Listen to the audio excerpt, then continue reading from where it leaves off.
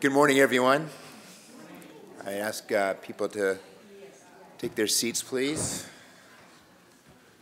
And it's nice to see so many people who returned from yesterday, and a welcome to those who are showing up this morning. For those whom I haven't met, my name is Tom Stegman. I'm the Dean of the School of Theology and Ministry.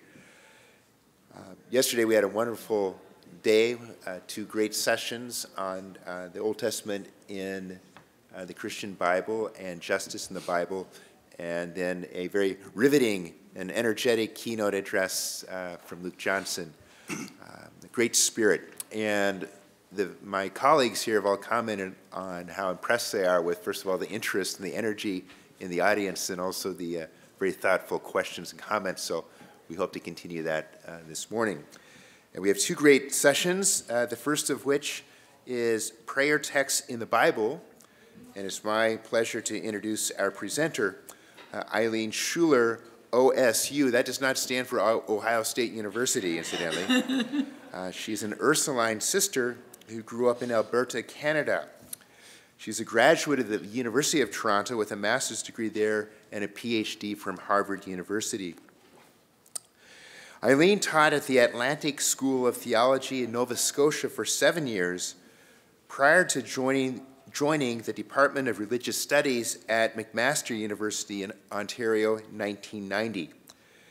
She continues to teach there today as the Senator William McMaster Chair in the Study of Religion. Much of Eileen's scholarly career has centered around the Dead Sea Scrolls, working to ensure their careful study, analysis, and publication, and helping people to understand both their content and their importance in the field of modern biblical research. She was part of the team of editors who published the Dead Sea Scrolls in the 1990s, and she regularly writes and lectures on them around the world, focusing on the non-canonical Psalms, on the Hodayot, the hymns of praise from the scrolls, and on women in the Bible. In 2014, Sister Schuller was elected to the Royal Society of Canada in recognition of her scholarship, and Pope Francis conferred on her the Pro Ecclesia et Pontifice for the Church and the Pope Medal for her distinguished leadership in the Catholic community. Pretty good stuff. Eileen has been an editor and contributor to many publications in the field of biblical studies, including the HarperCollins Study Bible and the New Interpreter's Dictionary of the Bible. She just finished a very successful term as president of the Catholic Biblical Association and is the co-editor of the Paulist Biblical Commentary and the author of the article, The History of the Biblical Period 2, in this commentary. And before bringing Eileen up, I also will introduce our respondent, who's our newest faculty member at the School of Theology and Ministry, finishing his doctorate at Duke University. Matt Monnig is instructor of New Testament at our school, and we're very happy to have him both at the school and here on this panel. Let's welcome Eileen.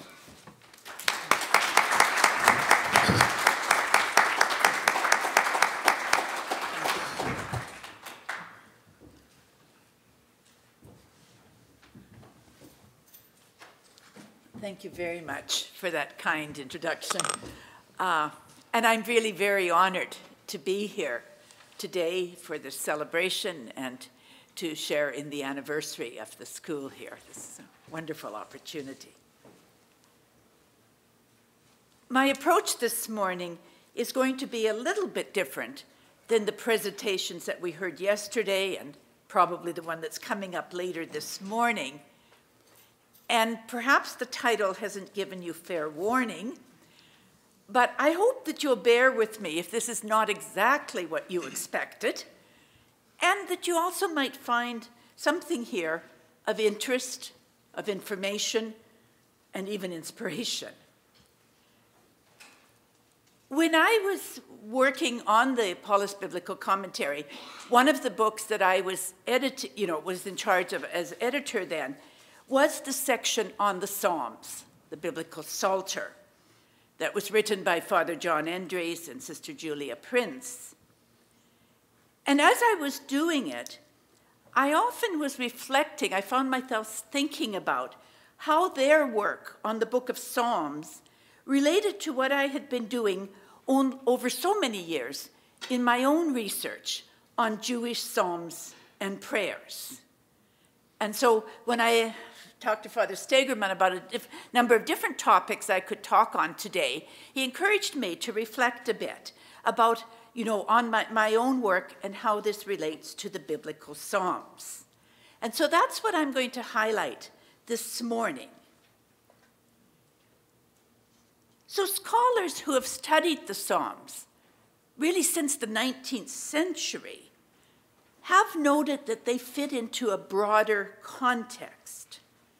They have similarities to prayers and psalms that come from the surrounding cultures in Mesopotamia and Babylon, even going way back to the Sumerians, 2000 BCE, and of course to the Egyptians.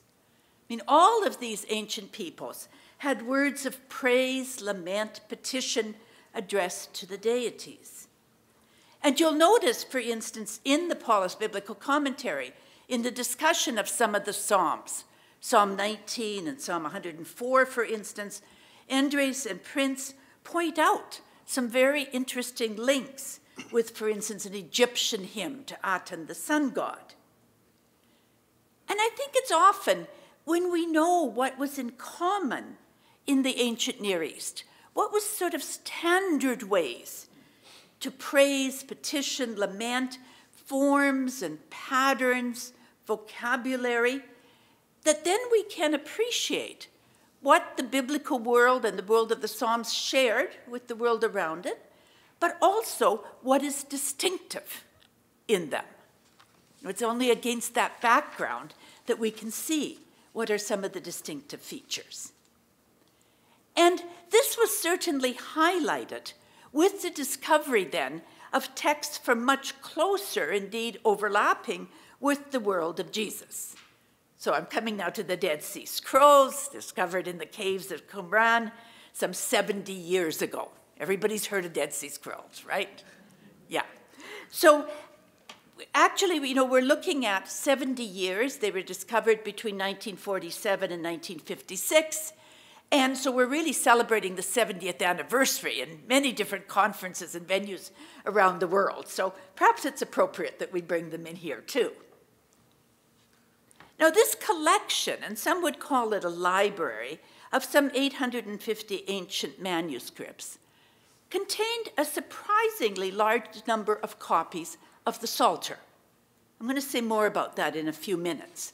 But there's certainly many more copies of the books of Psalms than of Genesis or the rest of the Torah. Deuteronomy is the only book that comes close. There's more copies of the Psalms than any prophet. Isaiah, is the largest number of prophetic books.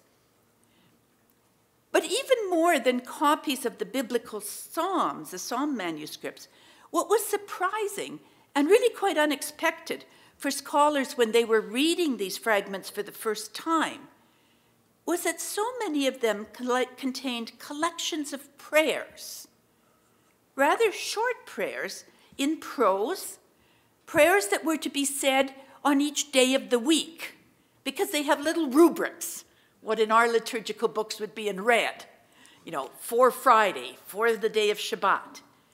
Prayers for sunrise and sunset, for each day of the month, and a cycle of prayers for the major festivals, Yom Kippur, Passover, and so on. And if we count them up, and we can count in slightly different ways, so you get different figures given, but there's general agreement that there are probably at least 200 psalms and prayers coming from the 1st century BCE, the 1st century CE, so we're very close to the time of Jesus, and most of these were completely unknown to us before 1947.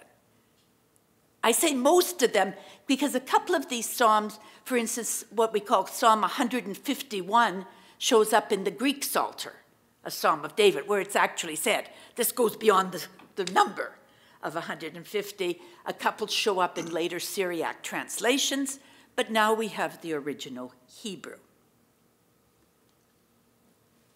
Now, if I can be a little bit autobiographical for a moment and reflect on my own experience about how and why I became involved in this study. Way back in 1977, when my community gave me the opportunity to embark on doctoral studies, I had to decide what area I was going to concentrate on. And I had been teaching at that time at a seminary in Edmonton, in Canada, and I was working for the diocese in liturgy. So this wasn't that long after Vatican II. The parishes were all implementing the reforms of Vatican II. And part of the council renewal of the liturgy was a looking back to our Jewish roots. And if you think for a moment, just think, for instance, of the prayer that was introduced in the Mass that we say all the time at the offertory. You know, the priest says, "Blessed are you, Lord God of all creation, for through your goodness we have received the bread we offer you. And blessed are you, we have received the wine we offer you." And the people respond, "Blessed be God forever." I mean, this is a very Jewish style of prayer, framed in the structural language of a blessing. You know, if you go to a synagogue here in Brooklyn, you'll find very much prayers framed in this same way. And so I became fascinated with the question, well, how would have Jesus prayed? What prayers would have he said? When he went to the temple? When he was in the synagogue? This seemed like a great topic for a dissertation. But like most or many doctoral students, I soon discovered that the question was much more complicated than it first appeared. When I came here to Boston, when I went to Harvard, my thesis advisor, John Strugnell, pointed out to me that it was not going to be so easy. How much did we really know about what prayers were being used at the time of Jesus? Now, the Psalms certainly were being used, but in a certain sense, they're often linked very much, their home is very much in the temple. We think of the temple singers who sang the songs at the times of sacrifice. And the Psalter itself was often called the hymn book of the Second Temple. But apart from what we know about the temple and the priests, that priestly world, if you think about it, there's really no command in the Old Testament to pray daily, or how many times to pray, or much less what to say, especially if you're praying in a community, how to structure a prayer. Now, we could certainly look at how Jews pray today. And this was very common in these years, especially after the Vatican Council. Today, the Jewish communities around the world, with small variations, but they have a real prayer book, a siddur, an order of prayers to be said 3 times a day. They're a mixture of biblical psalms and verses, but then long series of blessings, where you blessed be God, Baruch atah Adonai melech haolam, at the beginning, at the end. There's certain set formulas. But the earliest copies that have survived of the Siddur are from the 8th or 9th century, from the early Middle Ages. So the question is how long, far back do these traditions go? How much can we retroject back to the 1st century and use this to imagine how Jesus prayed? Wouldn't it be better if we had texts from the 1st century? And of course, I think in some ways this is a gift of providence. My own thesis advisor, John Strugnell, was one of the editors of the Dead Sea Scrolls, and he had been assigned some of the texts and psalm manuscripts. And in the 1980s, when I was starting my thesis, many of these were still not published. And so to make a long story short, I had my doctoral work cut out for me. I worked on a series of psalm manuscripts, and I've been working then on editing and translating and trying to understand these texts now for almost 40 years. And there's still a lot to be done. So what I'm going to just reflect on for a few minutes now is how has this new material, in the sense newly discovered material, from the Dead Sea Scrolls enriched our study of prayer in the Bible? And I'm just choosing 4 points, more by way of examples than anything else. You have a handout. We won't go through all these texts, but I thought maybe you'd want to take some of them home. You could look at them afterwards. We'll point out a few things. Does everybody have a hand? Yeah, thanks very much. Okay. You. Thanks. Great. Okay, we don't need it right at the beginning, so we'll get it here. Good.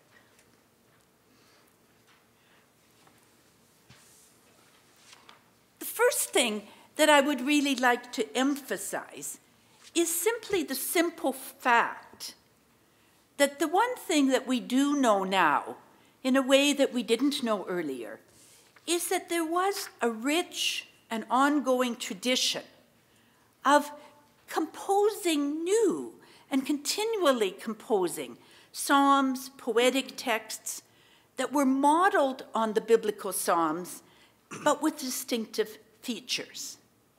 So the composition of psalms did not come to an end when you got to Psalm 150, or even when a collection of 150 psalms was put together from a wider pool. Now, I mean, maybe this sounds obvious, but I emphasize it because what this points to is that there was a rich and vibrant pietistic tradition within Judaism at the period. I mean, certainly this was a time when there was also a deep and an ongoing concern with legal regulations, the development of halakha, as law, interpreting the laws of the Torah. And that's often, what people know about Judaism at that time. But I think this is also the other side that we're seeing, the tradition of the Psalms, and that points us more to the spirituality that was part of Judaism at the time. Now, one of the major collections is this collection. I give you an example here, just really an example on your text, a collection of about 35 Thanksgiving Psalms, or the Hebrew name is Hodayot. They're often just called by that Hebrew name.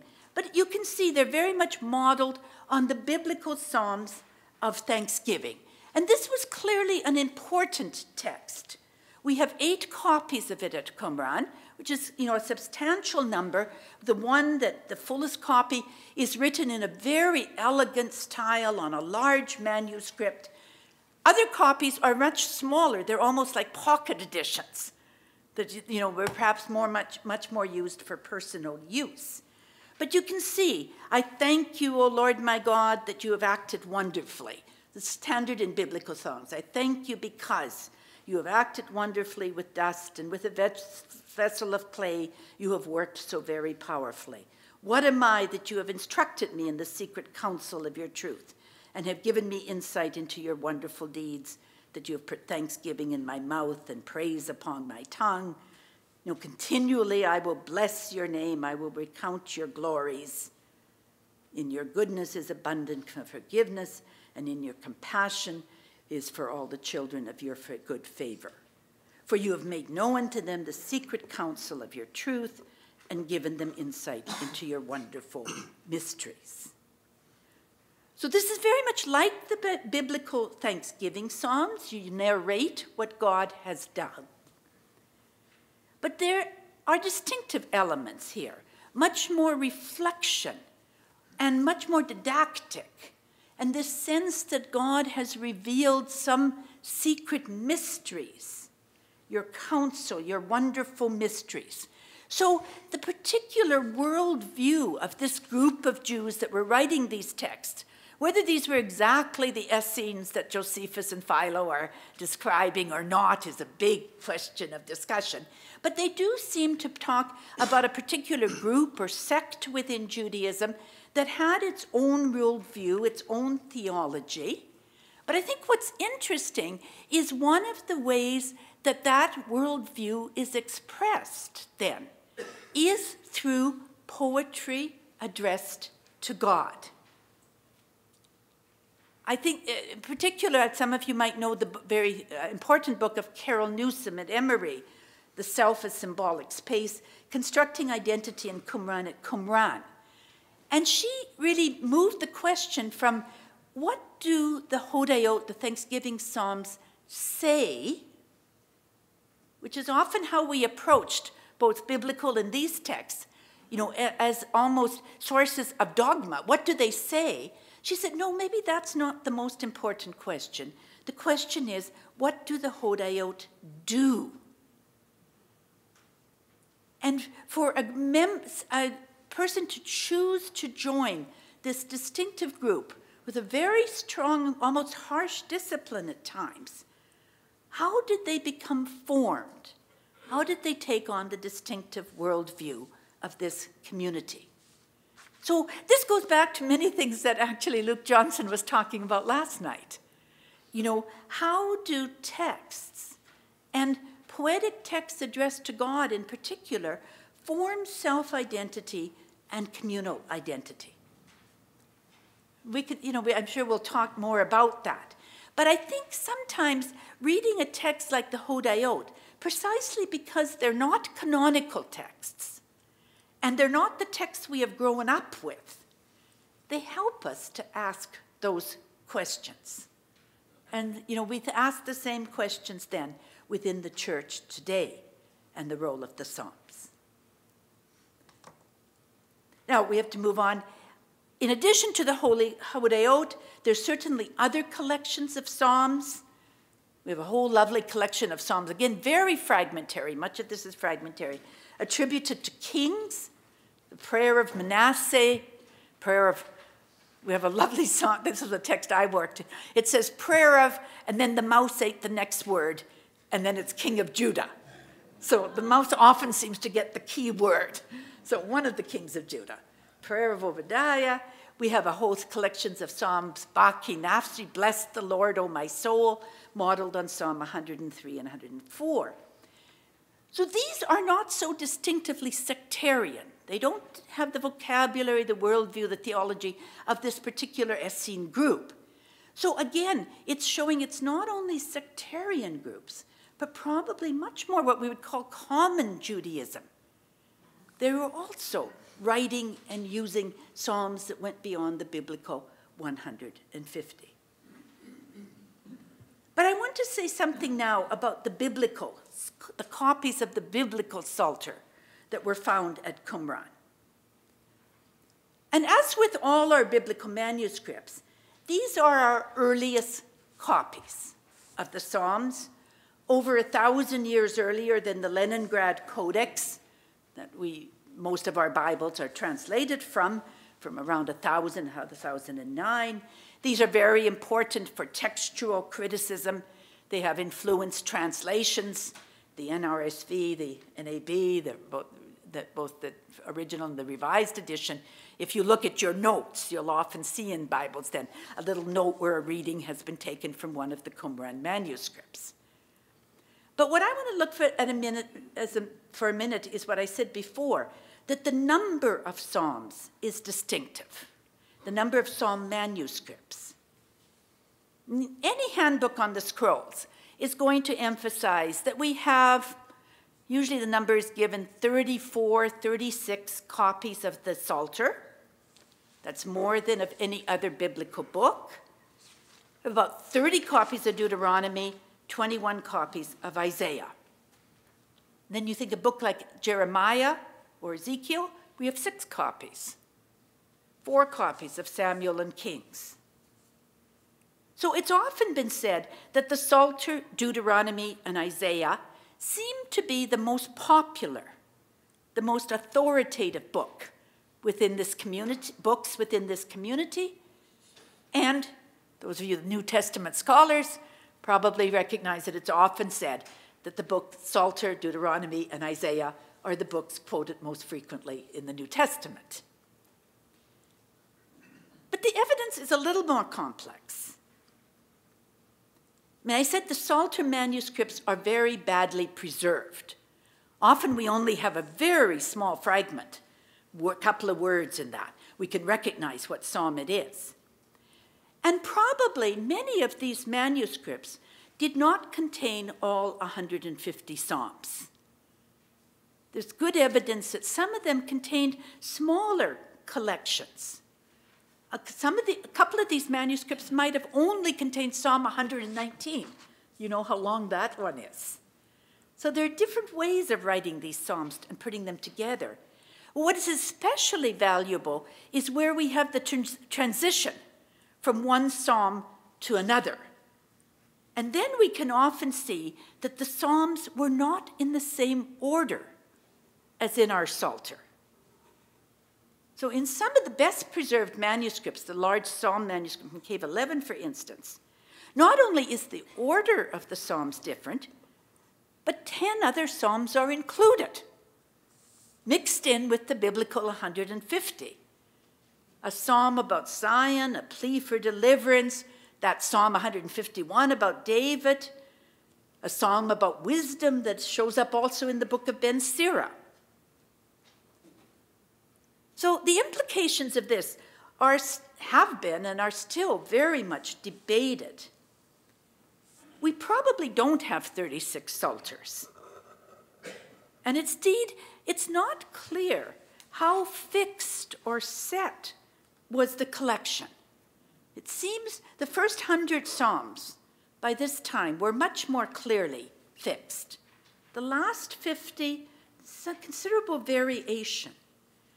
And the different versions of the Psalms that were circulating probably bespeak different theological emphases. Just one example. You know, in our Psalter, we have the long Psalm 119, this great psalm in praise of law and Torah. And then it's 119, then you go to Psalms 120 to 122 or 33, the Psalms of Ascent. Let us go up to the house of the Lord. But in one arrangement at Qumran, the order is the opposite. You have the Psalms of Ascent, you go up, and then you have Psalm 119. So you're going up to Torah. And so this bespeaks then a certain emphasis that was, at least in many aspects of Judaism at this time, that the climax of Revelation was seen in law and in wisdom. So again, there's many questions here, but we can ask these questions now in a new way because we have this material. And perhaps some of these different manuscripts shouldn't be called psalters at all, but are much more what we would call a prayer book. You know, when we sometimes will put together some psalms, some more devotional prayers, and so that might be speaking something about how these psalms were being used at this time. Because the question of how the psalms were used, especially apart from the temple, is very interesting. You know, how much were they being used for personal prayer, meditation? You know, I said there's some of these small psalters that point maybe to this. It's interesting, it's hard to find any evidence that the Psalms were recited within the synagogue. You know, the synagogue, of course, was just developing in the first century. And it was a place for the community to gather, to read Torah, to expound on Torah. I mean, if you think of Luke 4, when Jesus goes into the synagogue at Nazareth, or Paul when he goes into the synagogues in the diaspora, very little mention of singing psalms or even reciting prayers at all. And it wasn't really till the 4th or 5th century that there's clear evidence of psalms coming into the synagogue liturgy. And so this is some interesting implications for how we reconstruct the development of Christian liturgy, especially the development of the liturgy of the Word. I mean, sometimes it's assumed it was just taken over automatically from the synagogue. Don't think it was quite that simple. But the one thing that we do have some evidence is that the Psalms were being read very much as prophecy was read. And we have this series of texts from Qumran that we call the Pesherim, the commentaries, especially on the prophetic books. We have a Pesher on Isaiah, on Habakkuk, and Zephaniah. These are really our first commentaries where they quote a biblical verse and then they explain how it is to be interpreted. And all of this is based on the understanding that a prophet, like Habakkuk, for instance, was not only talking about his own day, the 6th century BC, the time of the Babylonians, but that there was a meaning of his words, that the real full meaning of his words were for this community, and that God had revealed to their founder, the so-called teacher of righteousness, all the mysteries that were hidden in the prophets. And they had the key to interpret it. So you can look on your text there, and under number 3, I gave it just a very small example. What is interesting is that you don't have Psalms only on the Pesherim only on the prophets, but also on the Psalms. And so here you have a commentary on Psalm 37. This biblical verse, the steps of a man are confirmed by the Lord, and he delights in all his ways. And then an interpretation. Who is this referring? This concerns the priest, the teacher of righteousness, whom God chose to stand before him, for he established him to build for himself the congregation of, and then it breaks off. So this way of understanding the Psalms and reading them, much as the way that you read the prophetic books, was part of this community, and of course it resonates with the early Christian community. You think of Peter in Acts 2 on Pentecost, where he quotes the prophet Joel, and then he also quotes Psalm 16 and Psalm 110. For David said concerning him, foreseeing this, David spoke of the resurrection of the Messiah. And this is, of course, how the Liturgy of the Hours in the Christian tradition often uses the Psalms, particularly in the prayer after the Psalms, making explicit then this link of seeing Christ in the Psalms, as we often use the phrase. But this was very much part of Second Temple Judaism. Okay, so just let's move on to the last collection of set prayers on the back of your sheet. I said one of the things that we found in the scrolls were these collections of prayers for days of the week, days of the month, for festivals. So this tells us that at least among certain groups of Jews, the practice of having set, or this word in Jewish liturgy, statutory prayers, was beginning to develop prior to the destruction of the temple by the Romans in 70. So this did not only happen after the destruction to replace sacrifice, but along with the temple and sacrificial worship. Now, certainly probably this had a particular emphasis among this group of Essenes who were very ambivalent, to put it mildly, toward the temple. They could be very harsh in their condemnation of the temple. They thought the sacrifices weren't being done in the right way, the correct regulations weren't being followed, and they developed a life of prayer and righteous living, a disciplined way of life that could substitute for sacrifice. Just one quote from one of the rules of the community. They come together in order to atone for the guilt of iniquity and the unfaithfulness of sin without the flesh of burnt offering and without the fat of sacrifice. The offering of the lips in compliance with the decree will be like the pleasant aroma of justice, and perfectedness of behavior will be acceptable as a free will offering. If you know this language, and especially if you read it in Hebrew, these are all the words from Leviticus. This is priestly language now being applied to prayer.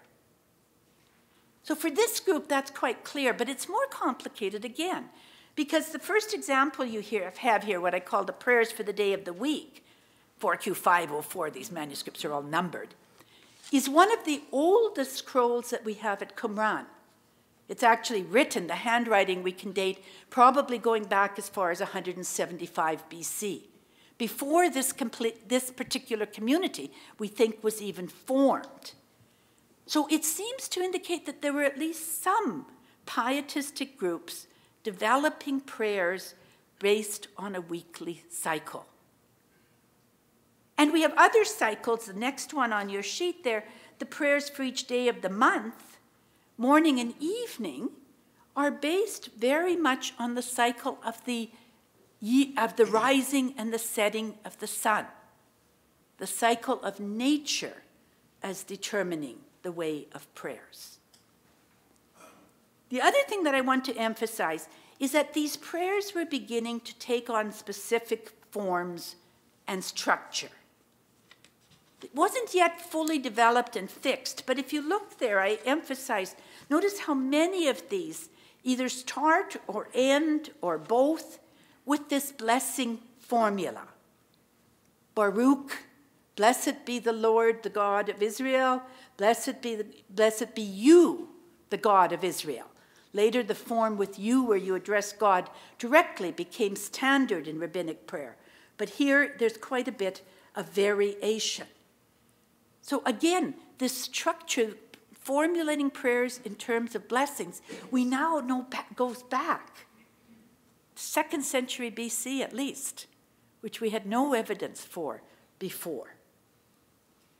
The one other thing that's very interesting, if you go to the third prayer there, when you come to the prayer for Shabbat, it has a completely different formula. The rubric says at the beginning, the song of praises for the day of Shabbat, praise the Lord forever, bless the name of his holiness, proclaim his praises with the angels and the whole of the heavens, the cosmic world, give thanks to the Lord, bless the name of his holiness, sing to the Lord. Notice it's entirely a prayer of praise. And again, that's part of the Siddur today. On the Shabbat, you only say words of praise. And again, we had no way of knowing when that began or how early it is. Now we know that it goes back to the Second Temple period. And I think it's very interesting when we have the stories of Jesus healing on the Sabbath. It's not just a dispute over the nature of work. It's what brings healing and praise on Shabbat. So I think there's a lot of things we could think about there. I'm just going to give one more example about how these prayers were formulated that is interesting and helpful to us. And the last one, number 5 there, or addressing God in prayer. This is just a small text, but it's one I worked on. I tended to choose examples that I'd actually edited here. But it's a prayer that comes from a composition. We don't really know what it is, so it has the innocuous name, narrative and prose composition. But it's a prayer of Joseph. It's probably the tribe of Joseph. And Joseph is lamenting for all of this. Joseph was put into the hands of strangers to consume his strength and break his bones until the end of time. He cried to the mighty God that he should save him from their hands. And he said, my Father and my God, do not abandon me to the hands of the nations. Notice how he addresses God. Avi, my Father. Aviva Ali. So the image of God as Father, of course, we know from the Old Testament. But to address God as Father in prayer, it's not examples of that. Might be one example in Ben Sira. And now we have it in a text from the 1st century. It's not frequent. There's another prayer from a similar text where it ends, my Father and my Lord. But these texts, again, indicate that there was a Jewish precedence for addressing God as Father, as we find it in the Our Father, in the prayer of Jesus in Gethsemane, in Paul's encouragement for the early Christians to call on God as Abba, as Father. Now, I'm going to just one last point, and then I'll draw it to a close. I do want to help us think that when we think about prayer in the Bible, we often turn, of course, to the Psalter, and rightly so, but there are over 100 prayers of individuals in a narrative context. And I think those are worth, often we just sort of overlook at them. Some of them are very short. Some of them are much more developed and literary styled. We're going to talk about Miriam in a moment. But when you think about the story of Miriam in Numbers chapter 12, when she's struck with leprosy, Moses prays, "Oh God, please heal her." It's about the shortest prayer you can get, with this very direct address of petition. But then you also have examples like after the golden calf incident, where Moses intercedes for the people in a much longer, more developed prayer. Sometimes you have a poetic text put on the mouth of an individual. Think of the Song of Hannah, or in the book of Jonah. What's appropriate for Jonah to say when he's sitting in the bowels of the whale? He says it's a biblical psalm of thanksgiving. So this tendency to put prayers and psalms in the mouth of leading figures is certainly expanded in the later books of the Old Testament, the Deuterocanonical books, you might call them. Some of the most beautiful prayers are in Tobit, in Judith, the Greek additions to the book of Esther. Now, this interest in the prayers of leading figures continues in a whole genre of literature that was developing in which you retold the biblical narrative. And again, much of this we know only from the scrolls. But what were you interested as you were retelling the story? Often it was you supplied the prayers that you thought the biblical figure might have said, that was part of them, this ongoing tradition. So the example I have here is from the Genesis Apocryphon, which is a book that we only know from the Dead Sea Scrolls, where it's retelling in Aramaic, not in Hebrew, but in Aramaic, the story of Abraham. And this is Abraham and Sarah when they're taken into Egypt, and Sarah is taken by the Pharaoh. Sarah had been taken away from me by force, Abraham is saying. That night I prayed, I pleaded in my distress while my tears flowed. And then you have his prayer. And notice how it's formulated. Blessed are you, O Lord God Most High, my Lord for all ages, for you are the Lord and Master of everything. Do justice for me. So we have many examples. I'm going to close with just one last one, and that's from Exodus 15. We've talked about a couple of times over the last 2 days then. The whole story of coming out of Egypt, which culminates then in the Song of Moses in Exodus 15. And after you have this long poetic text, then you have the verses, then the prophet Miriam, Aaron's sister, took a tambourine in her hand, and all the women went out after her with tambourines and dancing. And Miriam sang to them. And then you quote the first line from Moses' song. Sing to the Lord, for he has triumphed gloriously, horse and rider he is thrown into the sea.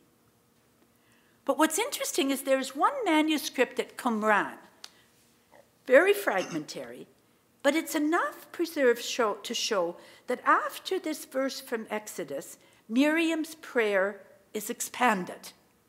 And you can see on your sheet there the beginnings of 7 lines that are quite different, that continue this praise, this God casting down the enemies and raising up the lowly. Now, there's been a long debate among scholars about the nature of this scroll. Is it like the Genesis Apocryphon, an expansion, a paraphrase of the book of Exodus?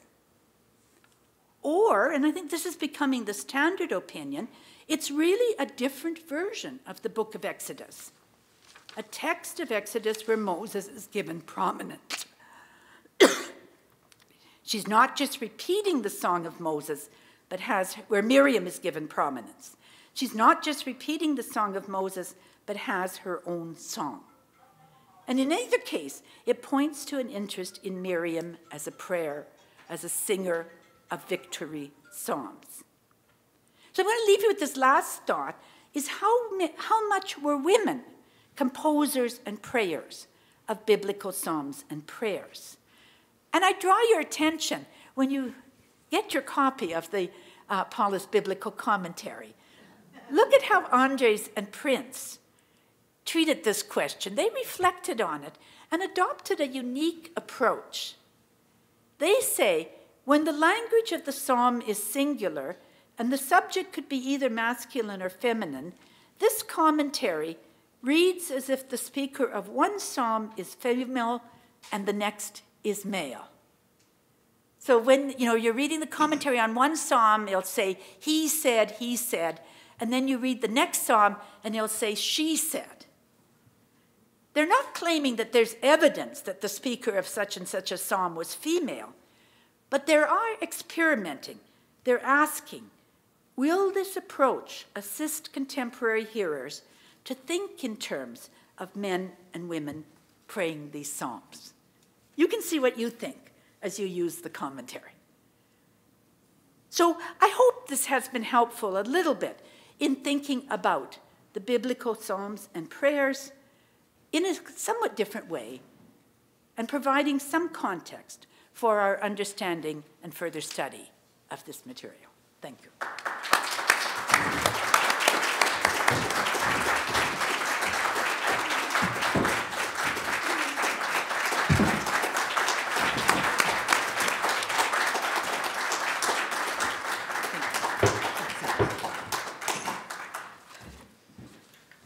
Thank you very much, Sister Eileen.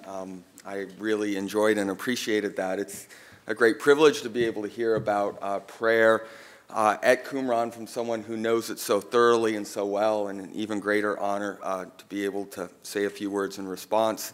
It's really a beautiful illustration of just how important and relevant the discoveries of Qumran are for the study of the Bible and even our life in the church today. I wish all of my students could have heard that so that they can actually see what I mean when I tell them that Qumran is important.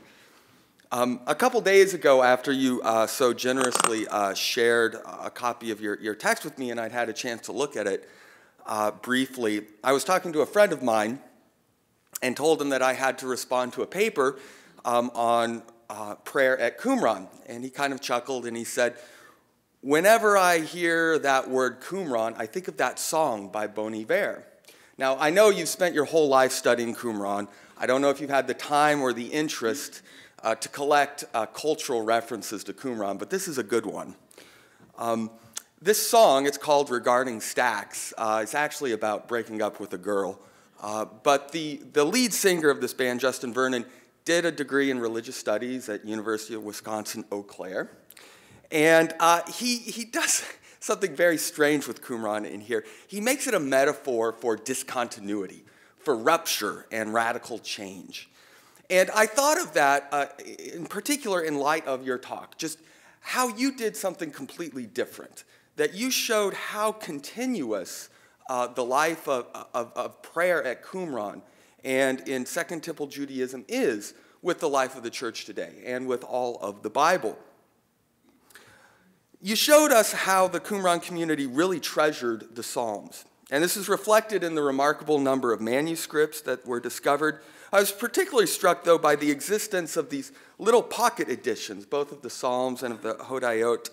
And it was beautiful as well, the way that you characterized the interpretation of the Psalms in the Pesherim, saying that it was an effort to find the real and full meaning of those words for that community, not as ancient texts from the 6th century, but as words that spoke to that community. And you pointed out that this is something that the New Testament does and that we do in the church in the Liturgy of the Hours, consciously attempting to interpret the Psalms for our own community, and in particular to apply them to Christ. I think of St. Luke's distinctive formulation in that masterful story of Emmaus, which is all about how Christ fulfills the Scriptures, where he actually has Jesus say specifically, everything written about me in the law of Moses, the Torah, and the prophets, and the Psalms must be fulfilled. But more broadly, it was beautiful to hear that today because this task of finding the real and full meaning of the Scriptures for our community is something that we aspire to do as Catholic biblical scholars. And this occasion of the launch of the Paulist Biblical Commentary really highlights that with its pastoral objectives, not just to be an instrument for scholars, but for ministers and those that apply this word to our own context. Hearing of this love for the Psalms that led them to be copied, carried around, meditated upon, and interpreted can't help but make me wish for such a reception of the Psalms today. If I could just give a little personal story about that. I grew up Catholic, went to Catholic schools, went to Mass a lot, all the time.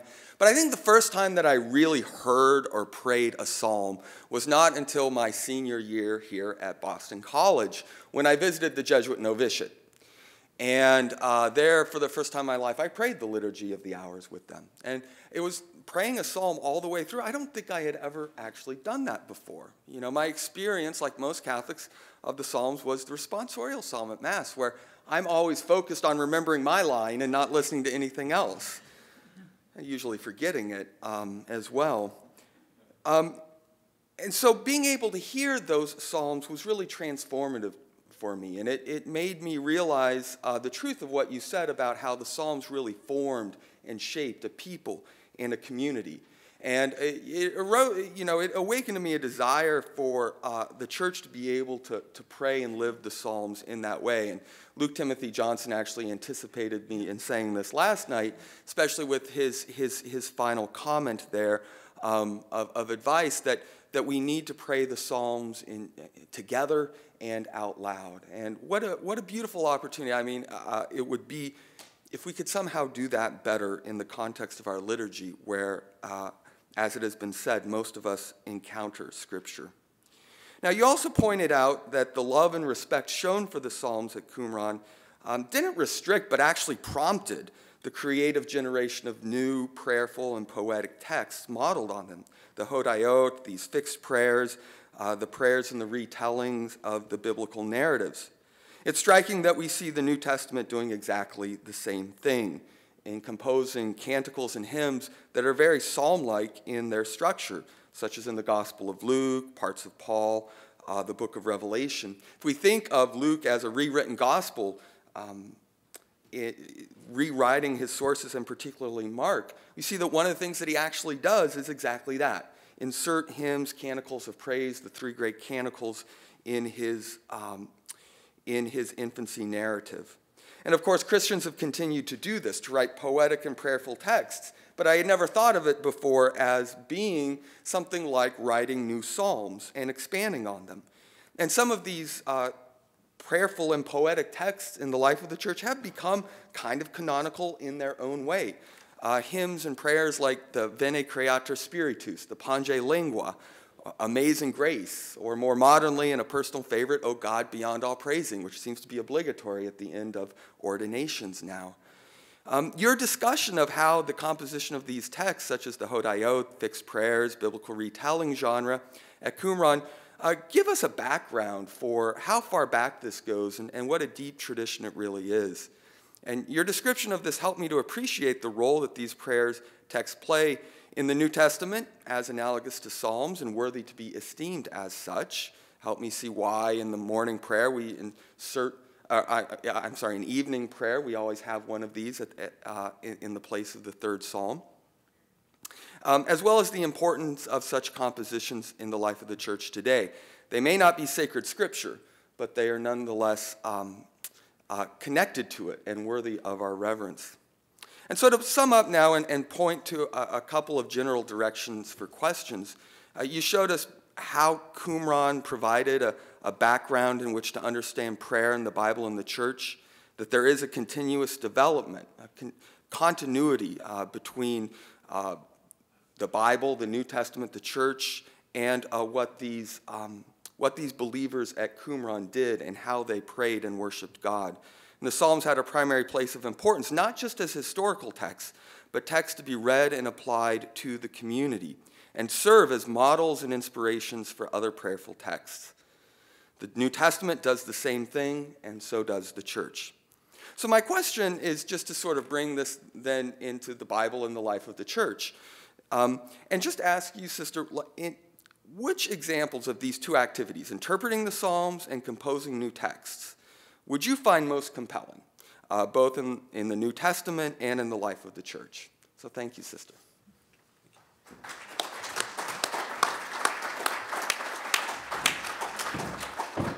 I'm not sure if I really have a great deal to add to that. I mean, yes, I think that was a wonderful response in sort of highlighting some of the things that I thought were really important. I was very struck last night by how Luke Johnson was saying very much the same type of things.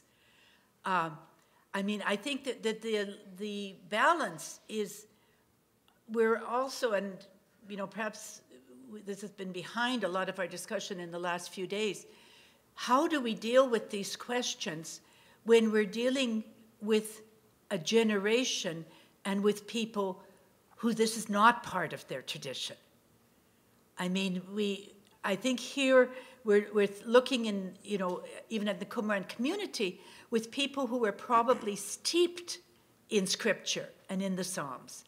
And this is not the world that we have today. And so I don't have an answer for that, but I think we have to be aware of it. Some of it is, you know, well, we have to begin somewhere.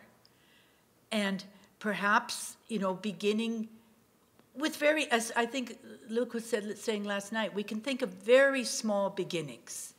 As I said, I taught for 7 years in an ecumenical seminary, where a very unique experience, which unfortunately was brought to an end, but of training Catholic, Anglican, and United Church of Canada, which is our main Protestant denomination, in a single school. And one of the things that I learned there by experience, because it was so much of the Protestant Methodist tradition, is that you always began with a psalm or a reading of Scripture. I mean, sometimes it was done very superficially, but it was part. You know, you'd have a picnic, you'd have an event, but there was always a moment, let's have a moment of prayer first. And that's not part of our tradition in the same way. And I also think, you know, even the common things, it's by maybe choosing a small group of psalms that we repeat over and over. When parish council meets, when the business committee meets, you know, that people will become used to these words in a way that we don't have. But I think it is a real question. Maybe you have better answers. Well, I mean, I do think that the key is to get people to pray the Psalms. And in light of the fact that Mass is, in fact, where most Catholics primarily encounter Scripture and pray together, I think revitalizing our way of doing that would be wonderful.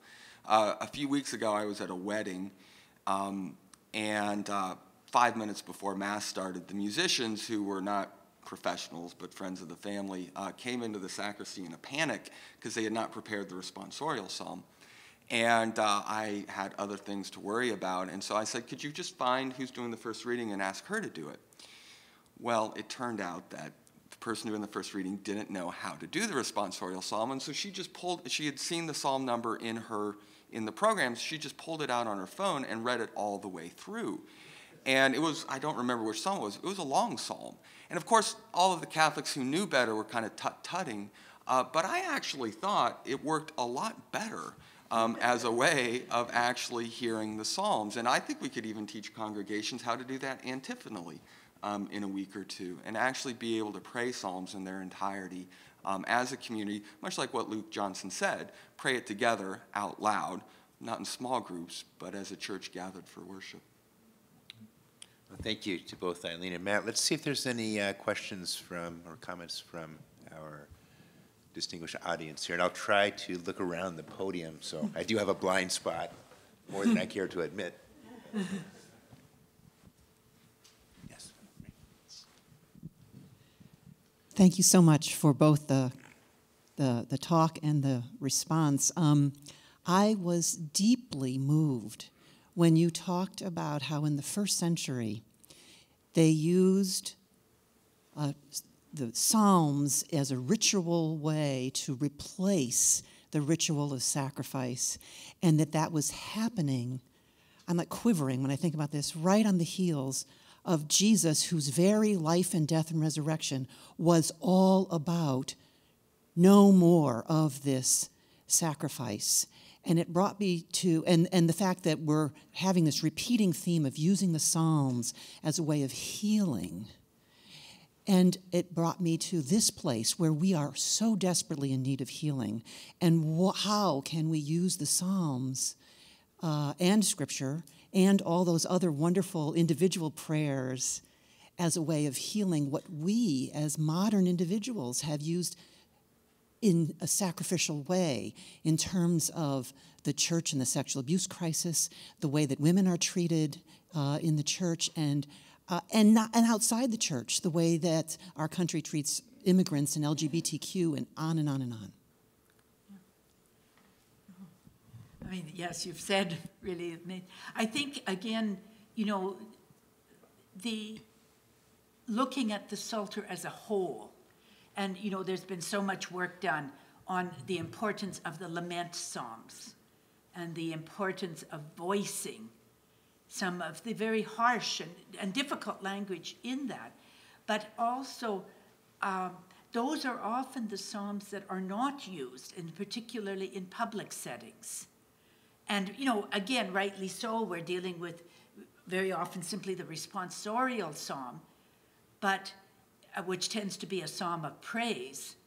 But the rich, and actually in the Psalter, numerically, the largest number of psalms are psalms of lament. And I think those are often the psalms that we don't know. I mean, sometimes because they can also be very, very harsh against enemies and things like that. But there is still something that language of voicing lament and giving the sense that that is also part of the life of individuals and the life of the community is something I think we're still struggling with. Thank you for bringing that up. Any other? John, wait for the microphone, John. Yes. Yeah, I want to thank you for focusing on the Psalms. I love the Psalms, and they're wonderful to pray. But I wondered if you could address a couple of questions. In what sense were the Psalms seen as you mentioned it was prophetic. Many times the Psalms were used as a prophetic way. What way were the Psalms seen as a corrective to the Christian community? And then the other question I have was whether you study at Qumran or you study the Psalms, is there a theme of things that were excluded from the prayer life of the early Christian community? For example, there's been a recurrent theme that Deuteronomy, the Psalms, and Isaiah is talked about in the prayer life. But why were other texts like the Exodus or Proverbs or wisdom literature excluded from the focus of the prayer life of the church? Maybe that's more for you if it's New Testament. What was the last part of that question again? I'm sorry. The question was, why were some texts excluded from the prayer life of the early church? Whether that be using Exodus or Proverbs or any of the wisdom literature. Why was the focus so much on Deuteronomy, Psalms, and Isaiah? And then the other part of the question was, how did Psalms serve as a corrective within the Christian community? Were there things that the Psalms excluded from that it wanted to dismiss from the Christian community? Yeah, that's an interesting characterization of it. I don't know if I would be able to explain sort of the absence of things so much as why it was that Isaiah and the Psalms and Deuteronomy, were so relevant. And what's interesting is the overlap that we see between the citations, broadly speaking in the New Testament being applied to Christ and what they seem to be most interested in at Qumran.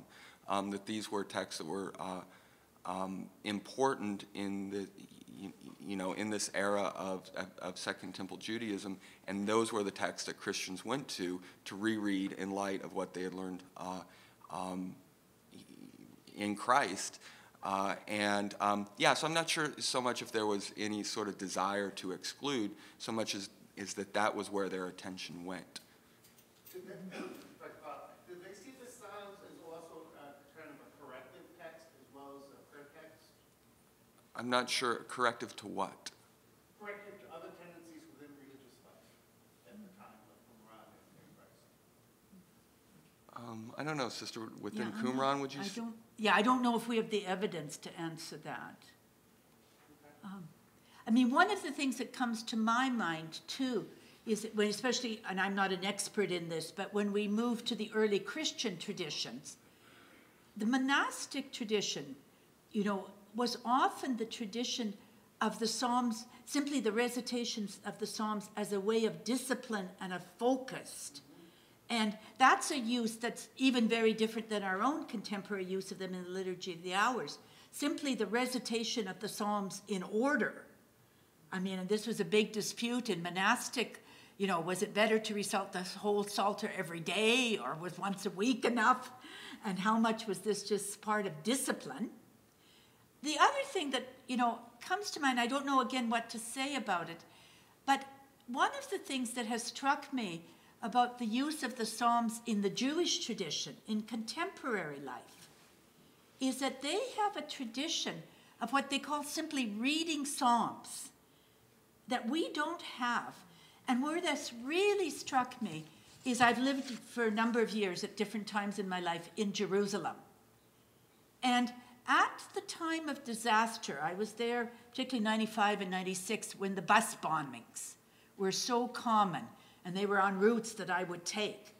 But when you'd have a absolutely tragic bus bombing, ordinary people would come for hours and hours and stand and read their book of Psalms.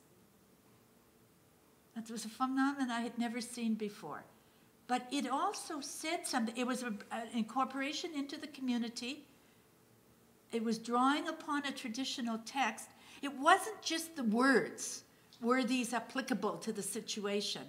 There was something about reading the corpus at a time of communal disaster. And I don't quite know what to do with that. But again, I think it's part of a tradition, and looking to the very different ways that Psalms have been used in the tradition. Dick has a question.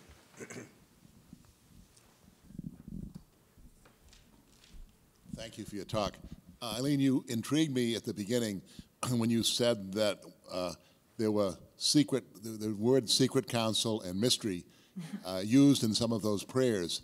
And I wonder if you have any insights about what they meant. And the reason I ask it is because in the New Testament, mystery has a particular meaning. And I wonder if there's a kind of anticipation of some future intervention of God in those Psalms of praise. But there's a couple of Nehemiah something or other in the Qumran, recently published Qumran scrolls, and I wonder if you have any thoughts about what that might mean.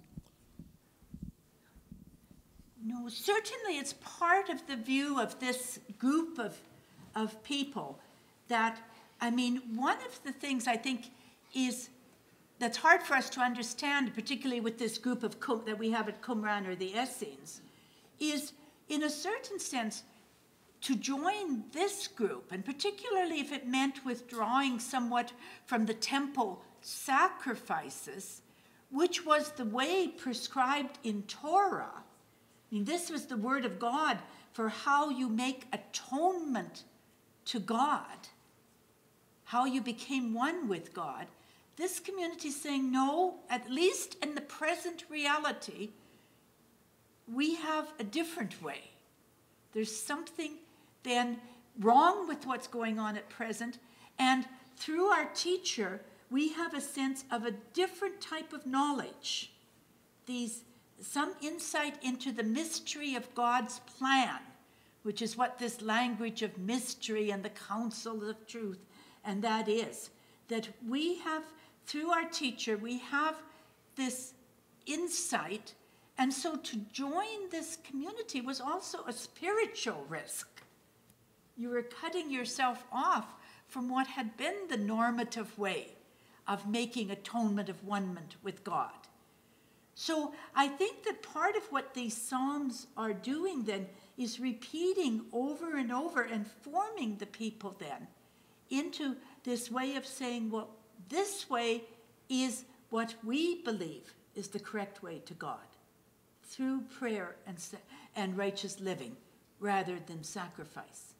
But I'm not quite sure. I mean, it's never that the content of this mystery is spelled out, but the sense that there is an ongoing revelation of which we are a part. We claim to be a part. And how do you initiate people into that type of worldview?